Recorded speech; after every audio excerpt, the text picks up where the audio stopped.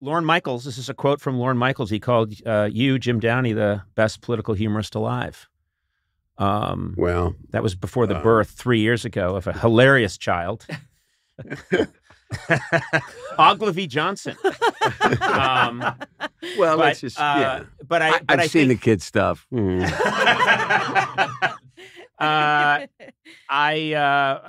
you're so principled, and you're right. Now, there's so much political comedy now, which is wailing one way or the other, and I find that it's just I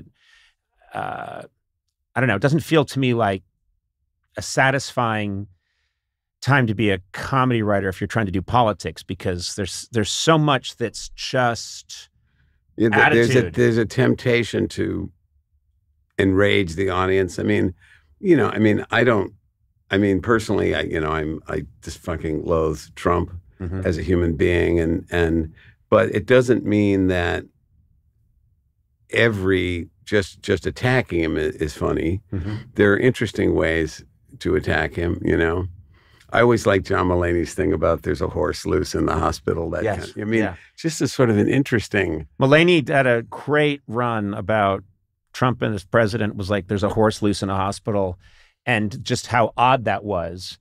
And it was such a metaphor. It was a great metaphor for Trump being president.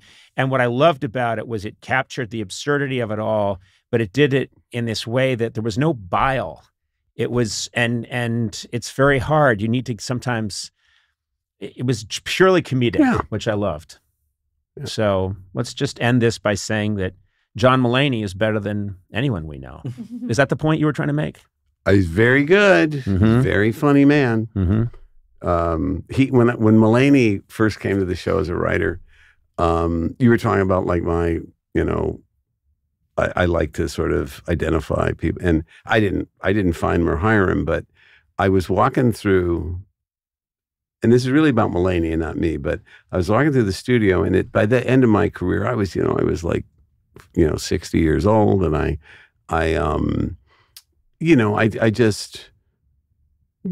was aware of the age gap between me and having once been the very youngest writer, I was now massively the oldest writer. And so I didn't hang out. I didn't do the late night things. I wrote from home.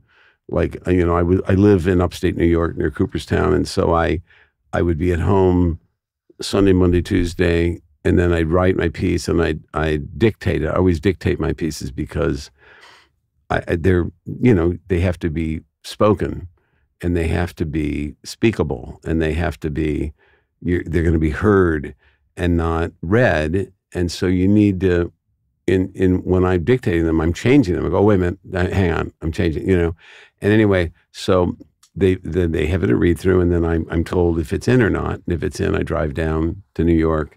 Anyway, so I was in the studio on Saturday, and I'm not even sure I'd met Mulaney. It was like the second show. And I'm walking through the studio, and they're rehearsing one of his he had a piece on. I think it was like his second show. And he had this hilarious piece on. And there's a great sort of, it was the host was Tim McGraw, and who's a really good actor, very funny guy. And it was like a country kind of, it was like a show where he does like practical jokes, but he's such a soft-hearted, sweet guy. He keeps like apologizing for, it's hard to explain. You'd have to see the piece. And I heard it, and I know this makes me sound like an arrogant asshole, but it reminded me of that there was a story about Ted Williams when Hank Aaron was a rookie. Ted Williams is playing, he was somehow involved in I didn't know they had interleague games or anything, but Hank Aaron is warming up, and Ted Williams is sitting in the dugout and hears from the way the ball is coming off Hank Aaron's bat that he's never heard that before. And he storms out there, who was just taking batting practice?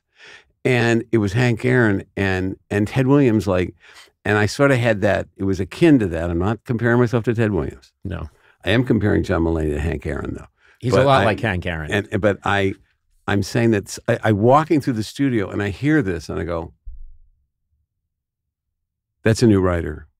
That's not a writer I know. Yeah. Yeah. We have a new writer or a guest writer, because that's not, and I'm listening to the piece and I go, that was not written by a writer whose work and I was right. Cool. I was That's right. cool. It turned out it was John, and he went on to write a lot of great stuff. And, and then he's trying stand-up, but whatever. He's young. He's young. He'll get it. He will get it. Hang in there, sir.